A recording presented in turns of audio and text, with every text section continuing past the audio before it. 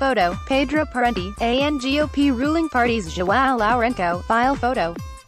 Luanda, Angola's ruling MPLA party's Politburo, BP, approved Friday in Luanda the candidacy of João Lourenço for the party's president, taking over from José Eduardo dos Santos. This was during an ordinary session chaired by the party leader, José Eduardo dos Santos, flanked by João Lourenço and António Paulo Kassoma, respectively, vice president and secretary-general of the party. The Political Bureau approved the proposed resolution and the timetable for preparation and holding of the Extraordinary Congress of MPLA, for the first half of next September.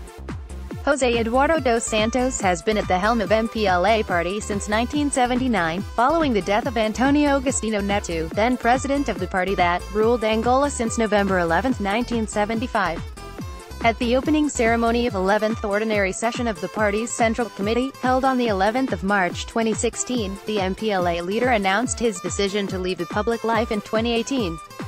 The MPLA deputy president, João Lourenço, ran as head of the party's list and was elected president of the republic, whose inauguration took place on September 26, 2017.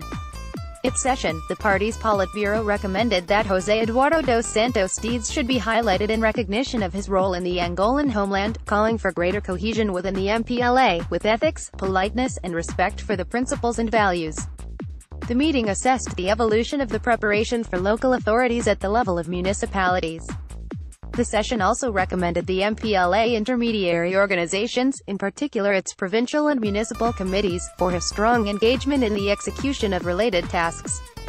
The ruling party also analyzed 3 opinions, which had been appreciated by its secretariat in previous meetings, under the party's ongoing adjustments in all its structures.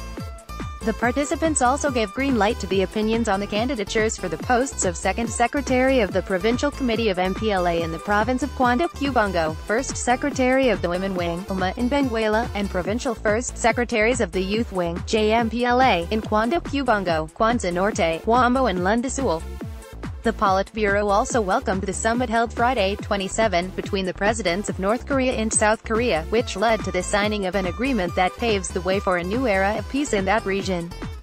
Founded on December 10, 1956, the Politburo is the party's permanent governing body tasked with deliberating in the interval between meetings of the MPLA Central Committee.